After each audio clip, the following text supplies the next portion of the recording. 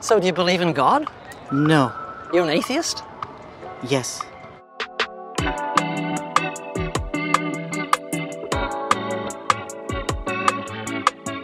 MJ, you're our sound man for the day. You've agreed to let me talk to you for a few moments, and I appreciate that. So do you believe in God? No. You're an atheist? Yes. Well, let me ask you a question, and think before you answer it because it's thought-provoking. As an atheist, do you really believe the scientific impossibility that nothing created everything? Is that the scientific belief? Well, if you're an atheist, you default to that position. Either there was an initial cause that made all this beautiful creation, made nature, or nothing created it, and nothing can't create anything. That's why it's scientifically impossible for nothing to make anything. So do you really believe that? It makes no sense. So maybe you wouldn't call me an atheist, but I do agree that something can't come out of nothing. Well, it's not just something coming out of nothing, it's nothing being the creative source that made everything. Flowers and birds and trees and sun, moon, stars, fruits, the seasons. Utterly impossible. Yeah. Let me give you some information that will help you to know that God exists. Just beside us there's a building. How do you know there was a builder? The building is built. It has been built. Yeah, the building is proof of a builder. Creation is absolute proof of a creator. It's impossible for nature to have made itself. Can you be honest with me? Yeah. You think you're a good person? Yeah. How many lies have you told in your life? A fair percentage. Have you ever stolen something, even if it's small, in your whole life? Is stealing time stealing? Of course, it's stealing time from your boss. My Time is money. It's like stealing money. I've stolen. Yes. Have you ever used God's name in vain? What's an exact... I don't want to use it, but it's using the words OMG or using the name of Jesus or God as a cuss word. Yeah. You've done that? Uh-huh. Would you ever use your mother's name as a cuss word? In my language, yes, we do. Use your mother's name instead of a filth word? Uh-huh. Whoa, that's dishonoring your mother. That's a terrible thing to do. Most people wouldn't do it. But you've taken the name of God, the holy name of God, that godly Jews won't even speak or write down, it's so holy, and used it in the place of a filth word beginning with S to express disgust. MJ, that's called blasphemy. Very serious, so serious in the Old Testament it's punishable by death. One to go, and again, I appreciate your honesty and your patience. Jesus said, whoever looks at a woman and lusts for her has committed adultery already with her in his heart. Have you ever looked at a woman with lust? Yeah. Yeah. Have you had sex before marriage? Yeah. So, here's a summation. I'm not judging you, this is for you to judge yourself. MJ, you've just told me you're a lying, thieving, blasphemous, fornicating adulterer at heart. And you have to face God on Judgment Day. If he judges you by the 10 Commandments, we've looked at 4 of them, you're going to be innocent or guilty. Ask God that, but if it's just a yay or nay, then guilty. Yeah, the Bible says all liars live their part in the lake of fire. No thief, no blasphemer, no adulterer, no fornicator will inherit the kingdom of God. Now, do you know what God did to open the door to everlasting life for humanity? He did something wonderful. Do you know? He sent Jesus? Yeah, you got it. Jesus died on the cross for the sin of the world. Most people know that, but they don't know this. The 10 Commandments are called the moral law. You and I broke the law. Jesus paid the fine. That's what happened on that cross. That's why he said just before he died, it is finished. In other words, the debt has been paid.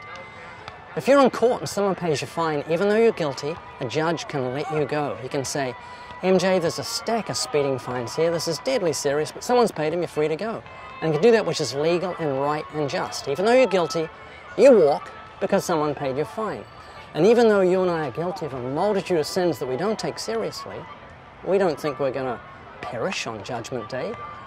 We don't think we're in danger of coming under God's wrath.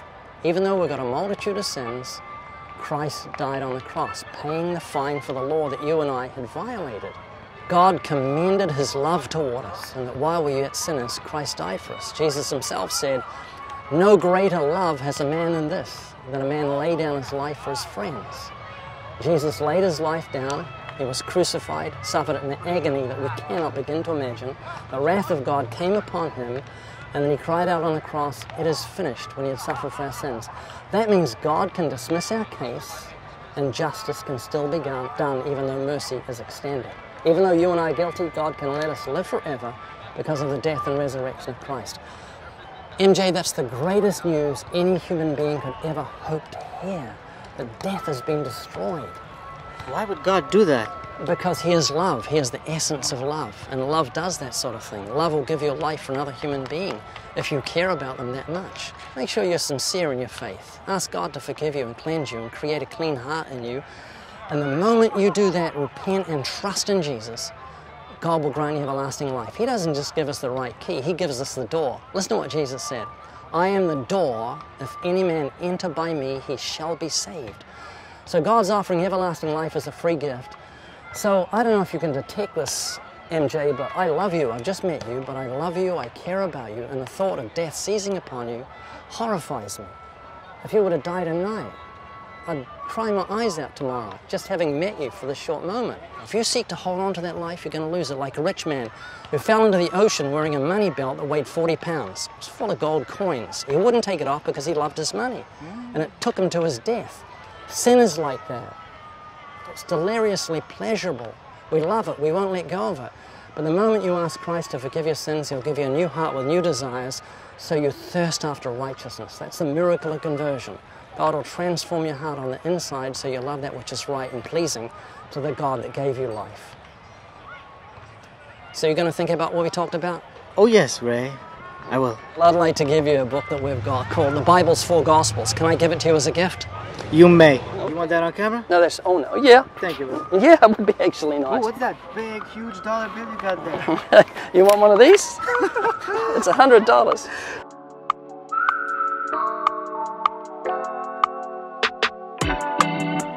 Show me that again, MJ. What did you do? What are those? These are $3 million. Three $1 million bills. Someone gave them to you? Two Johns. Two Johns. John 1 and John 2. Are you thinking about what we talked about? Yes. You are thinking seriously about it? I seriously, and each weekend that I'm here, gears spin, and I'm thinking. Last week I asked you a weird thing that was in my mind. When I go into a menswear store for the first time, I really appreciate it when an attendant says, "If you're looking for jackets, our most popular items are on that rack over there, and they're on special at the moment." So, welcome to our store. Here's some of our most popular tracks, and they're on special at the moment. We call this the Starter Kit. It's made up of 100 of each track and 50 Ten Commandment coins. These coins are really easy to give out. Just begin with a warm good morning and then say something like, "I've got a gift for you." It's a coin with the 10 Commandments on one side and the Gospel on the other. I've even tossed a handful of these onto a sidewalk among teenagers as I rode by, and you should have seen them fight to get one. This is the good person test in comic form, and who can resist reading a comic? Then there's 101 of the world's funniest one-liners, and these really are funny. Just say, "This'll lift your day." It's 101 of the world's funniest one-liners, and of course it contains the Gospel. And finally, our super popular $1 million bill. Just say, "Did you get your million?" People love these. Or you could just put it down somewhere, it's sure to get picked up. Go to livingwaters.com, click on the store, and then tracts.